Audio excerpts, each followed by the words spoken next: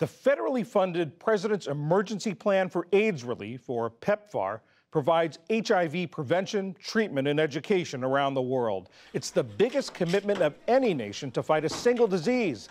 It's estimated to have saved 25 million lives since President George W. Bush launched it in 2003. Throughout its existence, PEPFAR has enjoyed broad bipartisan support on Capitol Hill. That is, until this year. A small group of conservative House Republicans is blocking legislation to reauthorize PEPFAR. They say the Biden administration is using it to promote abortion overseas. PEPFAR supporters say there is no evidence to back that up. In September, President Bush wrote an op-ed in the Washington Post urging Congress to reauthorize the program. He wrote, "There is no program more pro-life than one that has saved more than 25 million lives." Jennifer Cates is Senior Vice President and Director of Global Health and HIV Policy at KFF.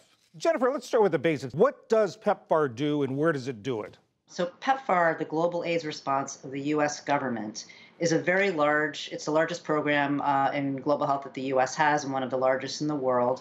And it provides funding support to many countries around the world, about 50, to launch and deliver HIV services, whether that's antiretroviral treatment, prevention, social supports, education, working with countries, working with partners on the ground. And it's widely known as one of the most successful programs in the world. As you said, it's saving 25 million lives, and our analyses have also showed that it's had even broader impacts beyond HIV. What are the things about it that has made it so successful and so effective? When it was launched, with incredible bipartisan support, and having that bipartisan support has really lent the program the kind of support and ongoing stability that it's needed. In addition, the program has been funded pretty well by Congress. And also, one of the unique things about it is it's been very focused on data and metrics. So it has actually made changes over time when its new treatments have come on board, when it's seen that it needs to focus on a different area. So it's very driven by the science, driven by the data, and a very large commitment that involves multiple agencies across the U.S. government. You say it's gone beyond HIV and AIDS. During the COVID pandemic, did it use some of its organization and infrastructure to work on that? So during COVID, when essentially the world shut down, the operations in countries where PEPFAR is also had to shut down for a large part. What PEPFAR was able to do, though, they were able to use that infrastructure to respond to COVID. Because the infrastructure is there, the U.S. has already developed it in many, many countries. And it was an incredible example of taking something where the investment was HIV specific and being able to build on that.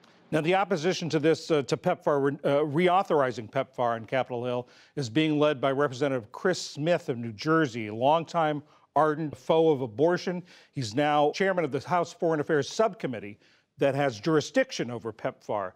And listen to how he defends or explains his opposition. I strongly supported PEPFAR when it was created in 2003, and I was the sponsor of the reauthorization of PEPFAR in 2018. Regrettably, it has been reimagined, hijacked by the Biden administration to empower pro-abortion international NGOs, deviating from its life-affirming work. What do you say to that?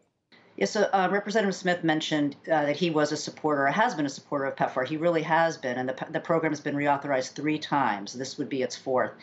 I think what has happened is the larger politics in the United States around abortion and the partisan differences between Republicans and Democrats have sort of taken over what has been a very bipartisan discussion. I think the important piece to know, though, is there's several U.S. laws that actually restrict the use of U.S. funding for abortion.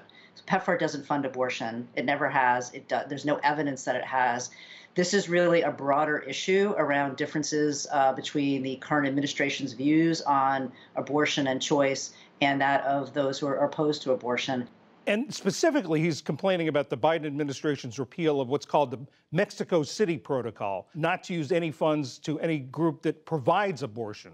When it's in place, and it's always been put in place by Republican presidents through an executive action, and then it's been rescinded or removed by Democratic presidents through executive action, is a policy that says when the U.S. is providing foreign aid to other organizations, to foreign NGOs, non-governmental organizations. It cannot provide any of that funding to organizations that use their own money or any other money, non-U.S. money, for abortion-related activities that are prohibited, that even are legal in their country but may be prohibited under U.S. law. So basically saying, we're not going to give you money for abortion because we can't fund abortion, but we won't give you money if you do anything else related to abortion. Now, PEPFAR is established in permanent law. So what difference will it make if it doesn't get reauthorized? Right. There's essentially two kinds of laws, reauthorizing laws and appropriations. And we always focus a lot on the money. That's the appropriation side. But there's these laws called authorizing laws or reauthorizing laws. Those create programs or continue programs or structure them or have requirements on them. PEPFAR was authorized as a permanent part of U.S. law. It doesn't end as long as Congress continues to fund it. So that's the good news.